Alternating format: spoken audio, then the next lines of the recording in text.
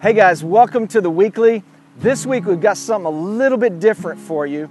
I am coming to you from Central Louisiana and South Louisiana, where we have come to help Covenant Church and Pastor Jeff Stanfield rebuild. And in this rebuilding, we are pulling a lot of stuff that has been damaged and no longer usable. We've pulled it out and we're putting brand new stuff. And so I want to encourage you, all of you that subscribe to our YouTube, I want to encourage you guys, help the people in South Louisiana. If you want to know who to get in contact with or how you can help, just give us a shout at info@thpshreveport.com and we will send you to this place, to this pastor to help them out. They need workers, they need funds. Anything that you can do would be a great help. So this week, your focus is to get your focus off yourself and get your focus on somebody else.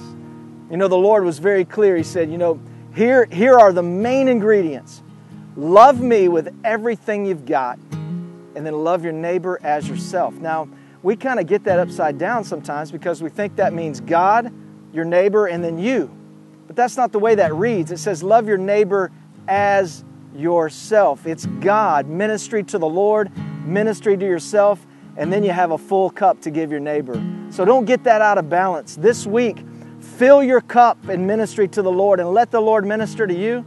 And then I promise you, you'll have something to pour out to everybody else around you. Let that be your focus this week. Again, Covenant Church, Central Louisiana needs your prayers, and they need your help and your support. But you can contact us at the Healing Place, and we'll get you connected to them so that you can serve them and you can literally love your neighbor as yourself. Thank you for subscribing. Thanks for tuning in. We hope these are an encouragement to you. Man, we love you guys, and we bless you, and we will talk to you later. See ya.